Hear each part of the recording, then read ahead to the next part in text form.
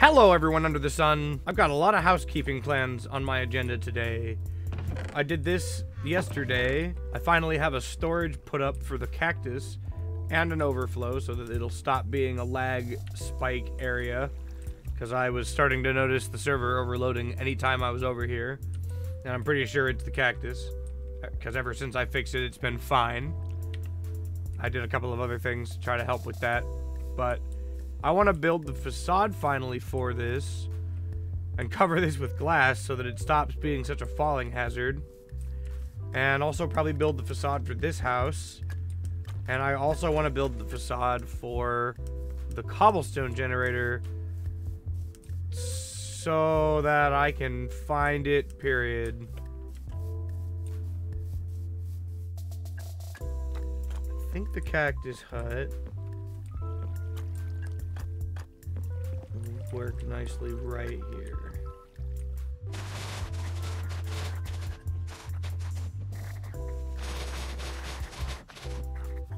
Nice. Foundation. Ooh. Is that part of the gunpowder farm? It sure is. I need to fix that too, because these lava buckets are unfortunately causing the light level of this farm to get thrown off, so the efficiency of it is a lot reduced. I believe it's because hoppers and chests are technically light transparent.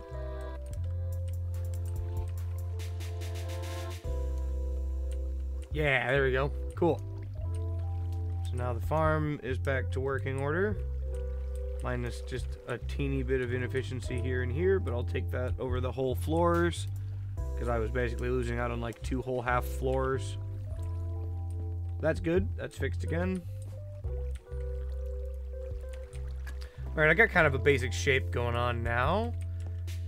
Just about to add in the stairs for the chest room.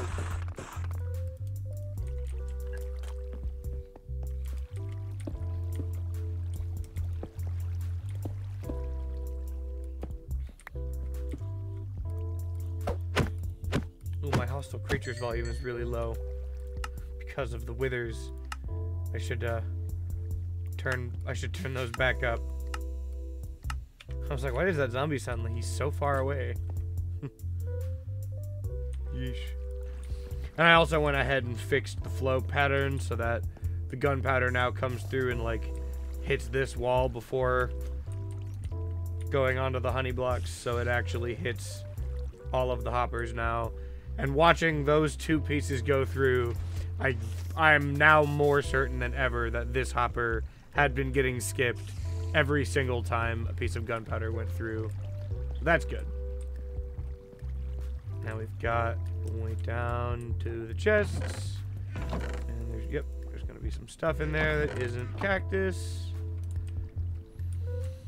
And I should probably do those inner walls too. Ooh. Oh, that was the cactus growing. I thought the dirt broke that cactus. I was like, what? How? Impossible.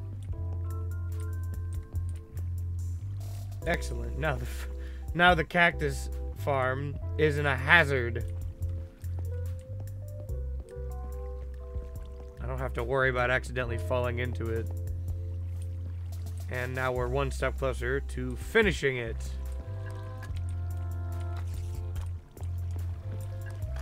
I'm gonna get the other foundation put down before I start building the house. That way I have the shapes and I can start thinking of ideas.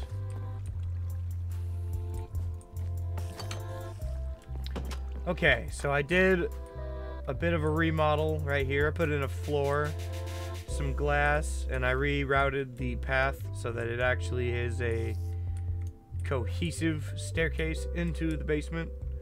Because this was gonna just be a big layered design, but as of right now, this has been fine, so I don't really feel the need to make it any bigger. And I was getting ready to plan out the facade for the cobblestone generator, and I was reminded by the fact that the generator itself is underneath the forge. And that got me thinking, well, it doesn't really make sense to put the house all the way back here per se, because I don't have any path going to it yet. So I'm gonna remove this light pillar and put the house here, but give it kind of like a backyard maybe, and then have like a little shed right around this area that I'll have a lever to turn on and off the generator, and also do something like my iron farm where I've got the bulk storage underneath and a dropper elevator leading up to one single inventory that's automatically refilling once it's emptied. And we can have that chest be like in the house so that when you need bulk cobblestone, you come out to the shed. But if I just need like a couple stacks here and there, I can just come to the house. But before I do any of that, I've decided it's time that we fix the forge. So I'm gonna pop onto the lab and completely finish the schematic for it. We're gonna come back in here, place it in universe, and see how much I'm gonna need to destroy and rebuild. I'm not looking forward to this. I just got done a minute ago breaking the bamboo portion of this, which was really scary, and I kept double checking, triple checking everything that I was breaking, but we got it back down to just the forge. This is going to be the new input for the fuel, which will be all charcoal. I think I've got everything working again. Because now that the forge is on, I haven't tested this thing in a long time. The loop is running. Yep, because the forge is active. I've optimized this so that there's only two speed dampeners on each side instead of 3. Because this one was kind of already doing both, so I figured I'd just remove the red version. I might change these to red just for continuity. But everything seems like it's working.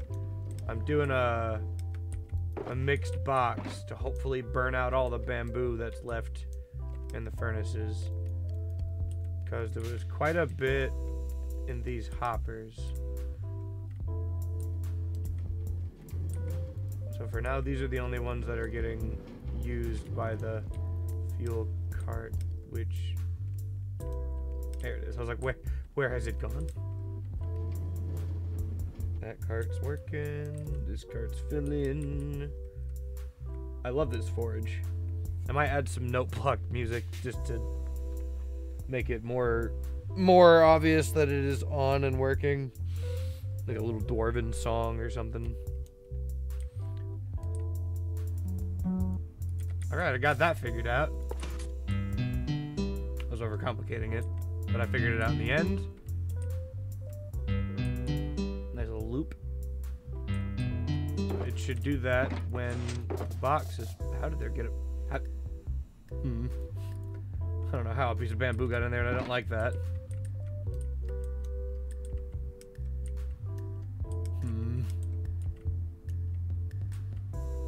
You know what? Maybe it fell into one of these hoppers and got zooped up. Yeah, that would track. Because I did drop a piece of bamboo a second ago. Cool. So now that should give us a nice little jingle once it's finished. And just for... Actually, it really shouldn't matter if any of these hoppers lock just because of the nature of them. There. Now this whole thing is once again gotten just a touch larger, and that's fine. I think we are completely done forging, though. I think all there is left to do now is fill up this guy. Right? Yeah, because that hopper is getting bricks. There's nothing left. Any of those. I specifically did this because there can only be a full shulker box worth of inventory. Let's see, when that fills up, it should start going off. And it should fill up. If it doesn't, we have bigger problems.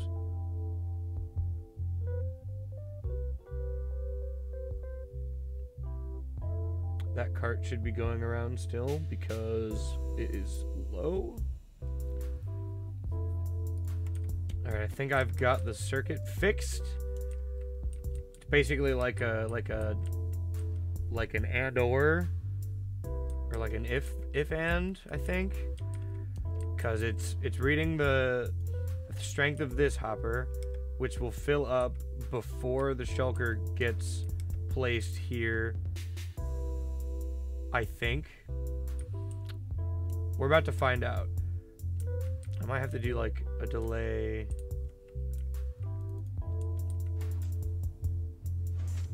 I'm gonna run a couple more tests, I think, once I get this part finalized.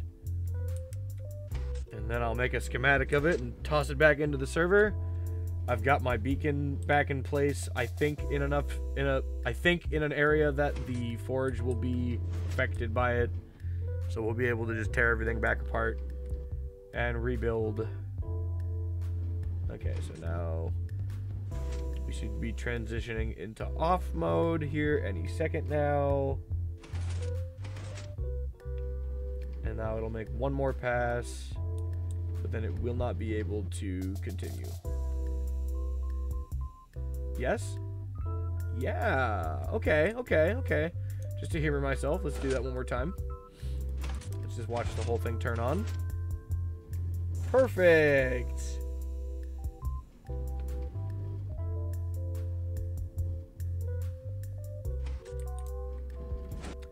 Alright, I'm a genius. I don't know if this is already in use or not, but I had a thought a second ago that was, what items can be put in hoppers that simply just will not go into any kind of furnace? Snowballs. So we're gonna see what happens if I basically limit the amount of fuel per furnace to 2 stacks of 64 instead of 6. And I'm gonna do a test now. Let's do a mixed box, and we're gonna see what happens, and whether or not the handicap of only being able to have 2 full stacks of fuel at a time will make a difference. Because if it doesn't, then that is going to be a huge efficiency to this forge, only needing to fill.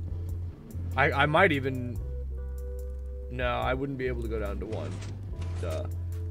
That would mean instead of needing 6 per 16 row, it's only 8. I'm eager to see the results of this test. Oh, you will be back when this box of items has finished smelting. Alright. Last couple of blocks. And then that shulker should get broke. And then sent over here where there already is a hearty little stock of things. And I might have some stuff stuck. This is a great time. I'm gonna probably end up with some stuff stuck in this guy. I might end up switching this out for something that's less quiet, but will work every time the right way. So far it looks like everything. Oh no. I know what happened here. Okay, I have fixed the crisis. I forgot that this block is actually attached to a piston. So when it updated, it broke all of this and now shortened it a little bit. Has not changed anything. Let everything fill up and restock, and we're doing the same box over again. I changed our passive overflow a little bit. I actually might make a overflow where, like, if this happens to ever fill up, it'll like shoot off into this, and then like there'll be a waste over here maybe. I think that'd be good, because that way there's always charcoal being filtered into the charcoal chest at all times. But now we should be in business. I kind of watched things as it was restocking everything. I actually do think using the snowball trick is genius. I think this is going to be a major boost to efficiency with this forge. Because now we won't have a huge ton of time invested in filling everything up, because it'll only be 16, let's see, 32 stacks? Yeah, it'll only be 32. Oh, it's a full stack. So in total, I need 64 stacks of charcoal now with the snow technique. It's 2 for each furnace and then 2 for each blast furnace. Okay. This is looking up to be promising.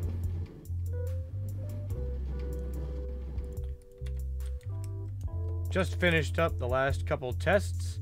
I think I'm definitely a genius with the snowballs. I haven't noticed any efficiency decrease in forge activity since switching to the charcoal.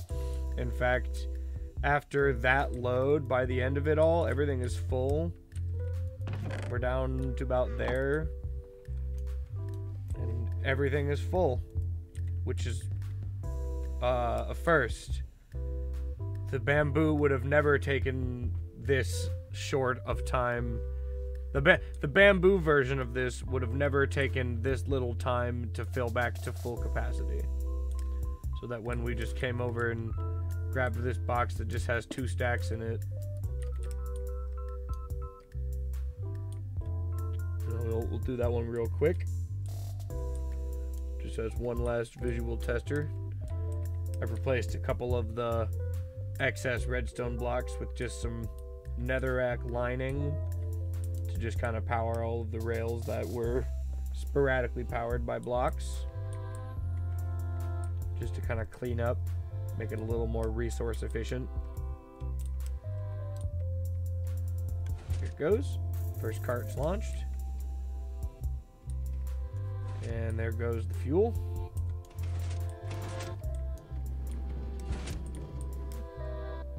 And any second now, this one will probably launch.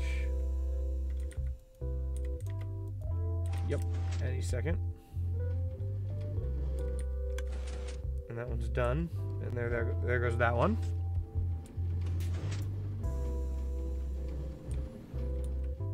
And so far everything is still working. I also removed all of the scaffolding and replaced some of it with stone bricks. And I also went through and placed some composters on top of all of the in-use hoppers to cut down on lag, as I've seen done in other builds. And just kind of cleaned everything up. Looks like we're done forging. So this should just make its last pass. Got our 2 stacks. And now this chest should be full. Yep. Yes, sir. And this should have already restocked everything here. Good, good.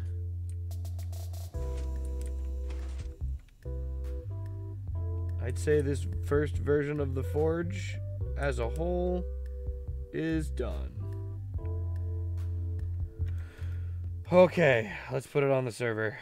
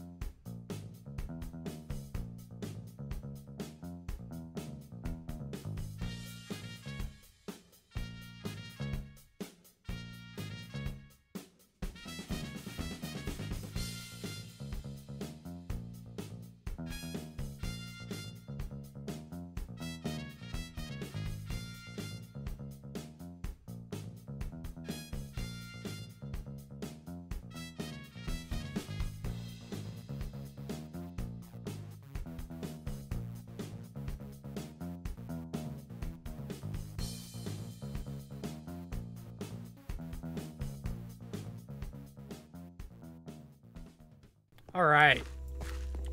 So, other than some cosmetic additions, the forge has been rebuilt, and I think I'm just gonna rip the band-aid off and test it. And at first, I need to put everything away and then run to the Nether and take a visit to our new wither farm, because there is a lot of coal there. And we'll use coal as a first tester material.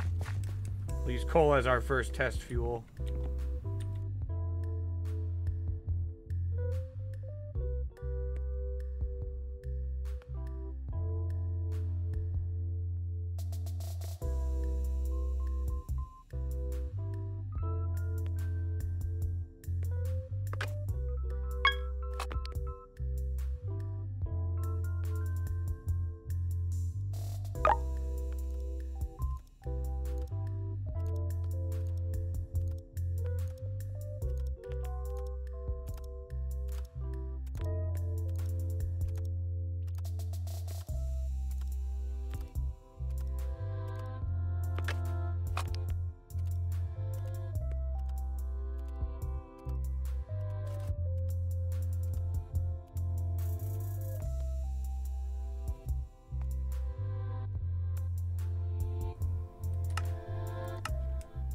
Okay, so I've got pretty much all of the furnaces. I've got all the furnaces filled up with some amount of fuel. Most of them are full with one stack. So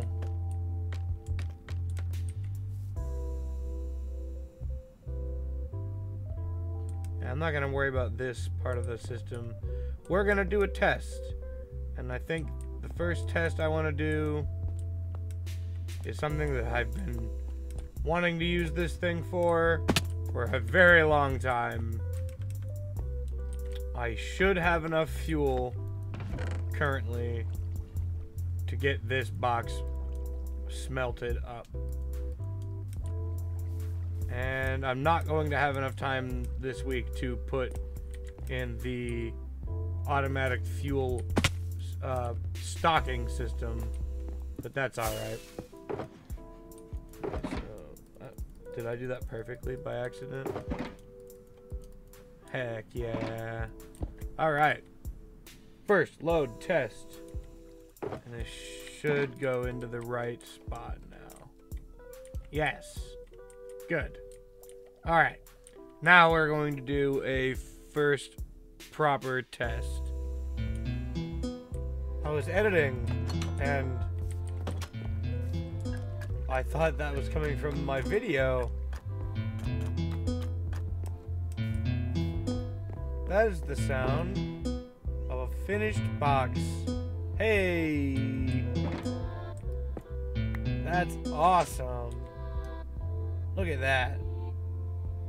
But I think with that is gonna wrap up this week. The forge is now finally rebuilt and operational. I'm gonna obviously do some more tests on my own off camera now that it's all built, and I've still got to build the fueling portion of the farm down below. And it's gonna go over in this space, come up over here, and end up over here. But with that, I'm going to end this video here. Thank you everybody so much for watching, and I hope you have a great day.